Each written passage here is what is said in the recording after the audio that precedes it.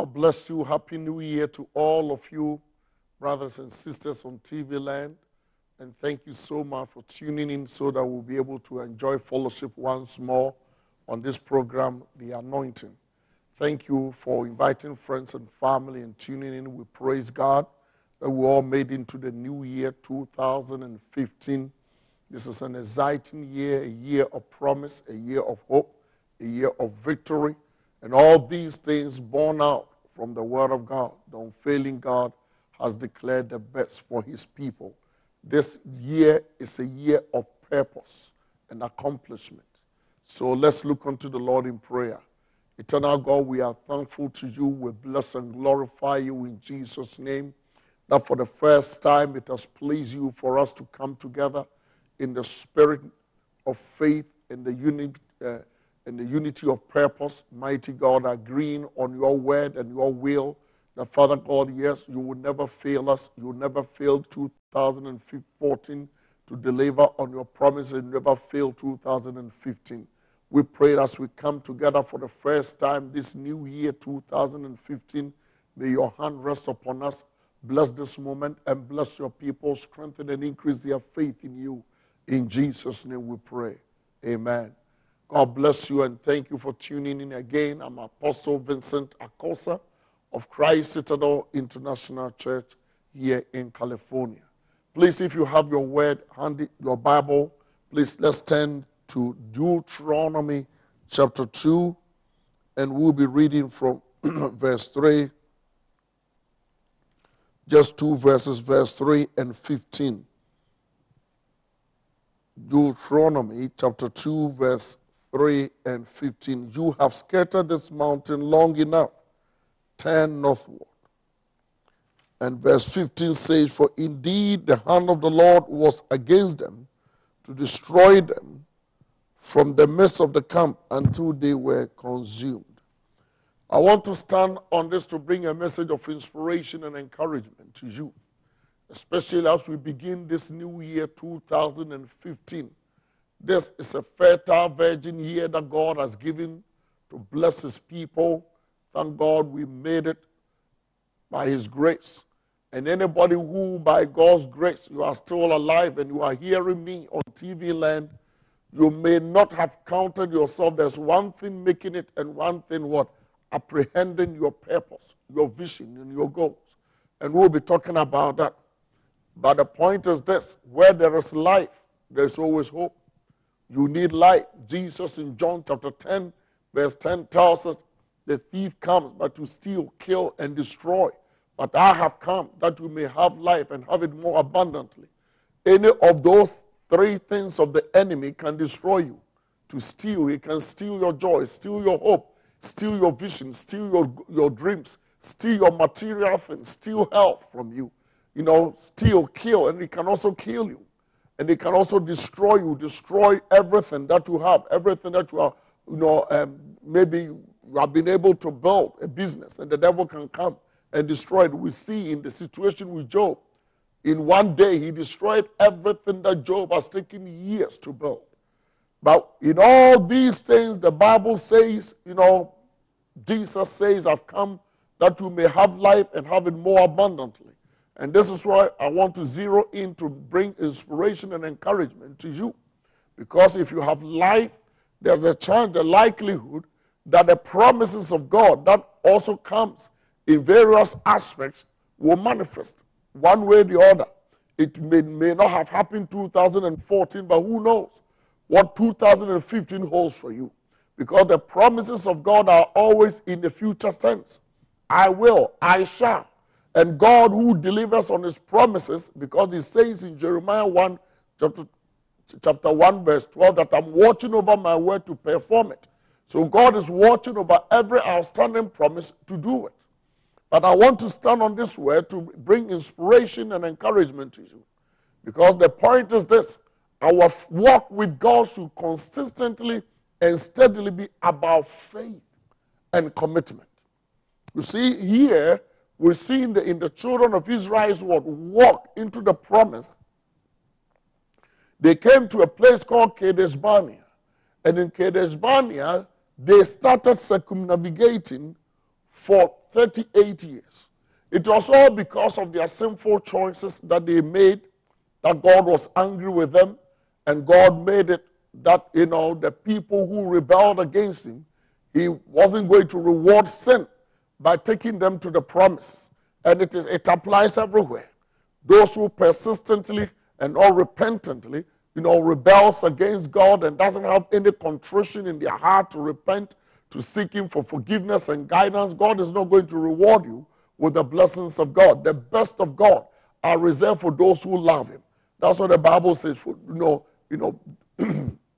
all things work together for good for those that are called of God, but those who are called according to his purpose. So as we continue to walk in obedience and we show, love and understanding in his word, God will also bless us as a result. But this indeed, though it happened some time ago to the children of Israel's advance, it can also happen to so many of us. That sometimes you come to a hump in life that you are trying to get over it, and it is like you can never go. You are circumnavigating for a long time, and maybe you are frustrated. I prayed all that I can. I've sought all that I can. The important thing is this: there is still life. In the end, God spoke and showed them the direction that they should go. So I'm believing that this year God is going to direct your steps, show you the direction that you should go. In terms of maybe you want to build a career, you want to maybe start a ministry, whatever the burden in your heart, because he himself is the one who plants those desires and delights in our hearts. Psalm 37 verse 4 tells us, delight in the Lord and he'll give you the desires of your heart. But all these things is conditioned on faith. If you don't have faith, you are not going to make it. The Bible says because faith is a walk. Faith is not just a talk, it's a walk. You believe, therefore you commit yourself. You take steps, measure steady steps on the profession that you are making in Christ Jesus. So now God is saying that, you are being around this place, now move northward, which involves what? Taking steady walk on the direction that he has given. And this year is a year of abundance, still as in the days of Isaiah. When Isaiah declared in Isaiah chapter 1, verse 19, if you are willing and obedient, you enjoy the best of the land. Wherever you are living on some land. It doesn't matter the geography, it doesn't matter the country, the culture, or whatever. As far as you are sitting somewhere, God says he will occasion you to enjoy the best of the place. But people of God, we have to what? Prepare our hearts to receive the best that God has for us. This is not a time by God's grace that we have made it, that some of you are sitting back and I wish I made this, maybe I lost this, maybe I not. No. Just be steady in your faith. Because the Bible tells us in 2 Corinthians chapter 5, verse 7, we walk by faith and not by sight. Amen. Hebrews chapter 11, verse 1 tells us, now faith is the substance of things hoped for, the evidence of things not seen. Verse 2 says, for this was how the ancients were commended. Abraham, all those people who live in those times, Noah, and all those people, the Old Testament saints, they were commended because they did not see literally the promise. They heard the voice and they walked in compliance to the voice. And this is what I'm bringing to you. God's word is his will expressed. Again, God's word is God's perfect will expressed. So when we take the word of God and then we apply it and we take steps, we don't have to see to believe. Seeing is believing. It's a natural way of approaching things. But God is spirit. And those who worship him must worship him in spirit and in truth. You cannot tangibly behold him. Therefore, we need his word to direct us. We need his word to instruct us. As we are reading right now in Deuteronomy chapter 2, the people didn't see a face. They didn't see God's mouth. They didn't see God pointing northward or showing them anything using the compass to them. They just heard a voice that came to them. You have been around this place for far too long. Now move on northward. Today, God is telling you it's time for you to move on. But the point is, some of us, we have been glued to certain situations because we cannot let go of the past. The reason why you are not seeing progress in your life is that you cannot let go of the past. Hello, please.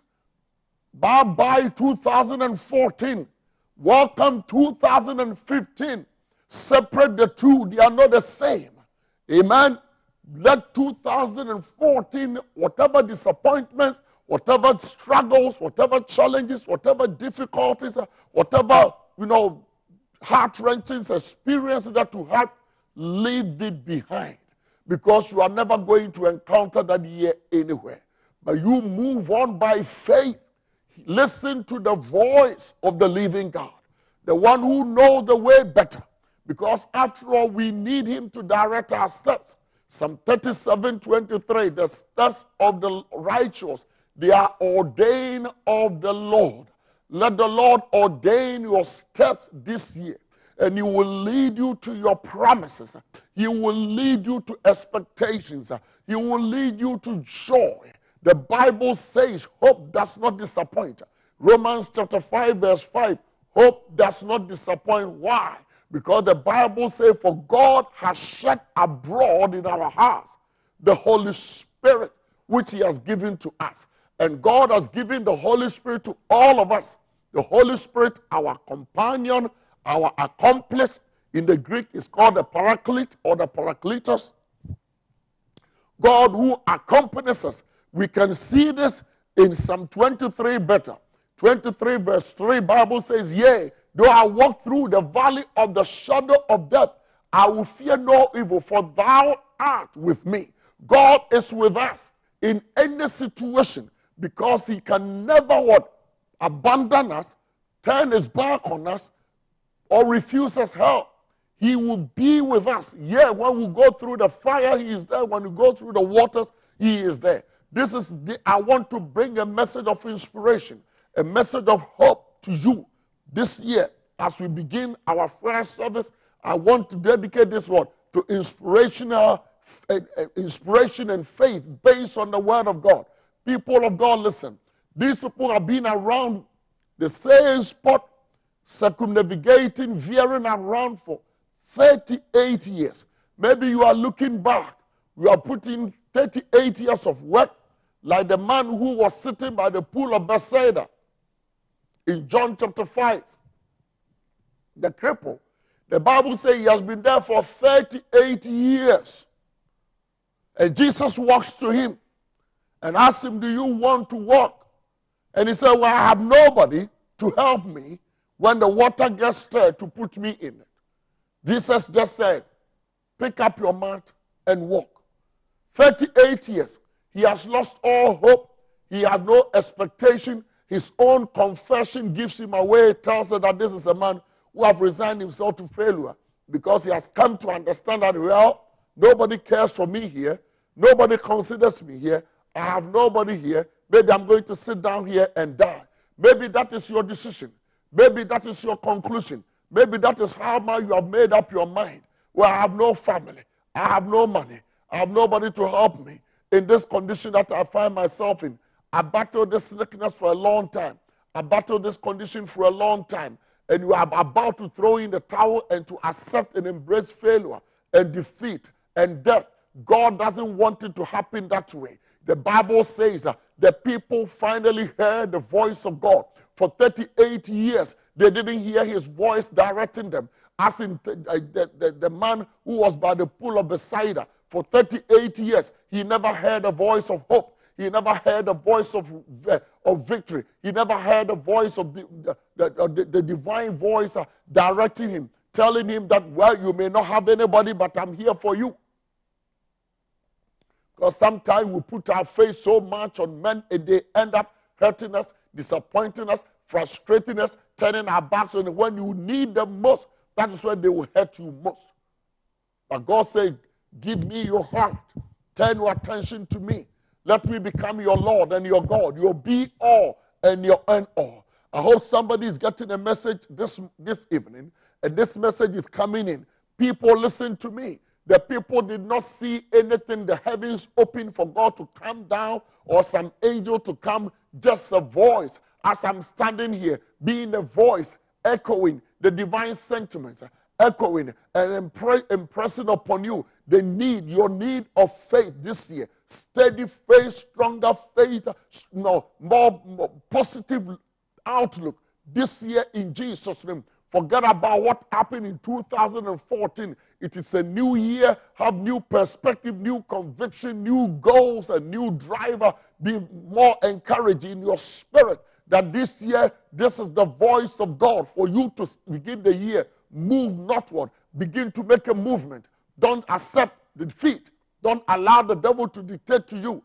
Don't stop listening to the naysayers, the negative talk. You can't make it, you can't have it, you can't receive it, you can't do this. The point is, what is the reason for saying that, or the devil or people telling you that you can't have it?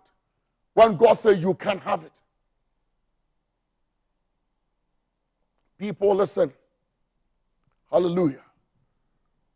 The people here heard a voice that told them the direction they should go. All you need this time is to listen and seek God to give you the direction on how you should go. How to approach certain issues that have confronted you, that has impeded progress or hindered you or held you back. Only God has the answer. Seek him and let him answer you. Let him show you. Stop listening to negative talk. People who just come to dampen your spirit. Let me tell you, hope will never, ever fail you. Hope does not disappoint. People, hope does not disappoint. Have faith and hope in God. But the point that I'm driving at is this. Bible says in Deuteronomy chapter 5, chapter 2, verse 15, when we read, you see, there were people who died as a result of that 38 years journey. Some people died. Not everybody made it. Majority of the people who originally began the journey, they all died. But the point is this. I'm talking to you now.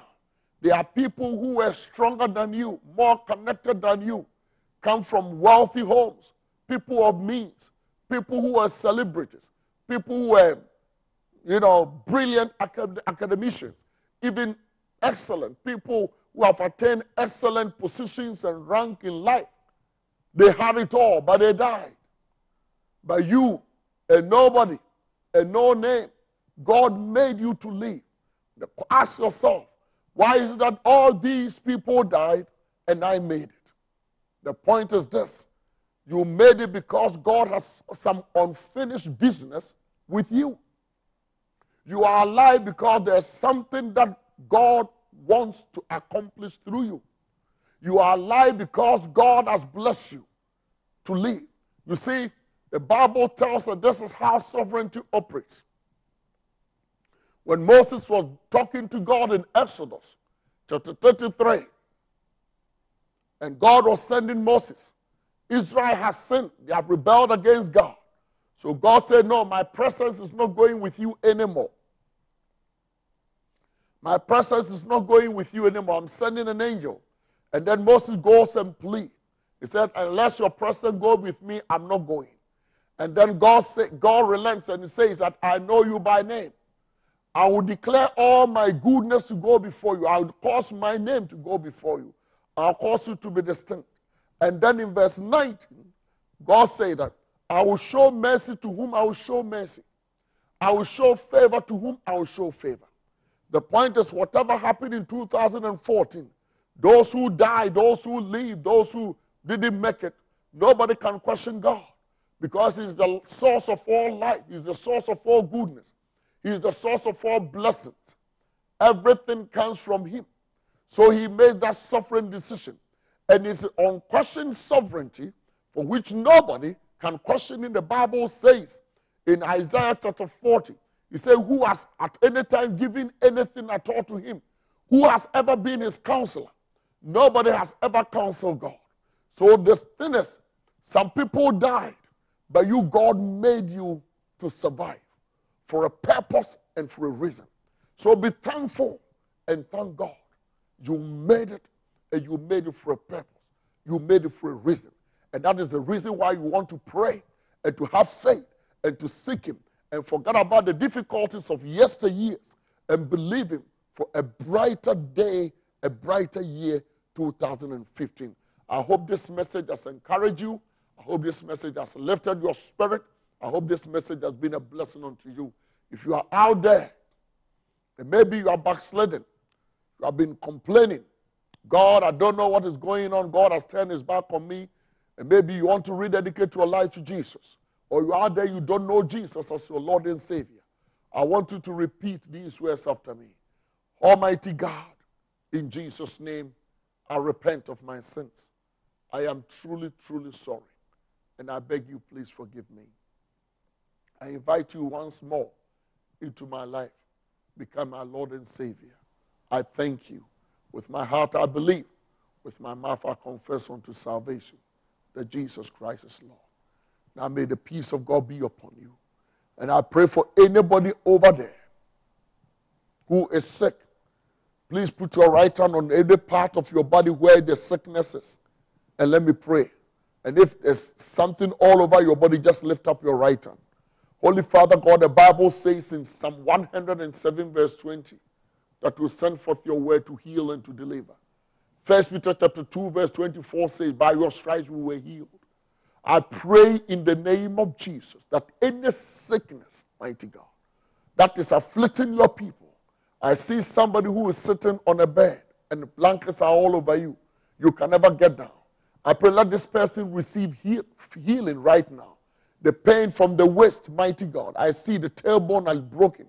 I pray in Jesus' name that Father God, in the name of Jesus Christ, you will heal this person. Let him get out of that sick bed and begin to walk in Jesus' name. I release freedom. I release healing. I release impartation for restoration in the name of Jesus. May God's word heal you. May the power of the Holy Ghost come upon you and be delivered in Jesus' name. Amen. Father, we thank you for answered prayers. Thank you for the opportunity given unto us to share and to fellowship in your word. I bless your holy name. Bless your people in Jesus' name. Amen. Thank you so much for tuning in. Until next week, I'm Apostle Vincent Akosah of Christ Citadel International Church. Please call the number on the screen and share your testimony. And this ministry being a blessing, send in your donation to help the ministry as well. God bless you so much and thank you. Until next week, God bless you.